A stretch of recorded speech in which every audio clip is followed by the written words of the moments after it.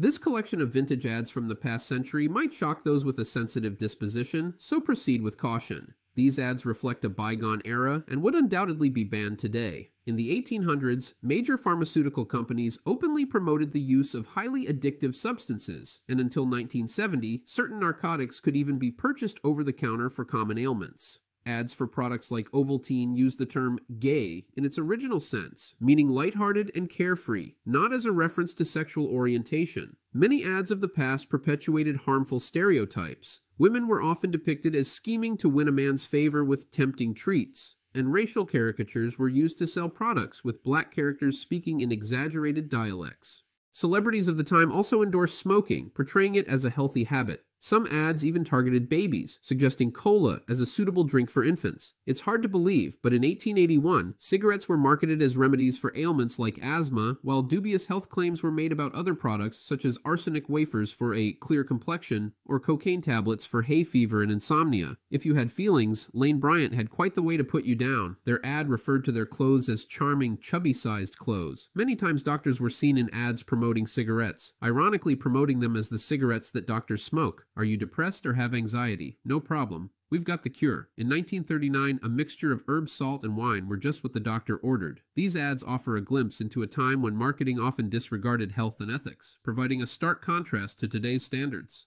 What do you remember most through time?